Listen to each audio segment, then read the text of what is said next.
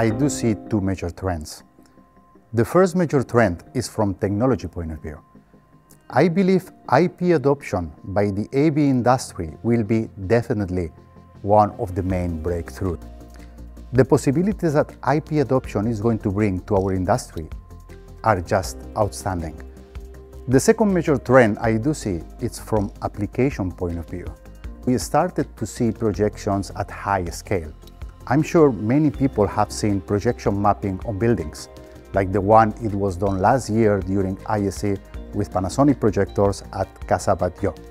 But those big-scale projections are moving into indoor attractions, creating immersive experience for the end user. Whether this is art-related, gaming-related, education-related, etc. I believe this is just the starting of a new trend that will keep expanding over the next years.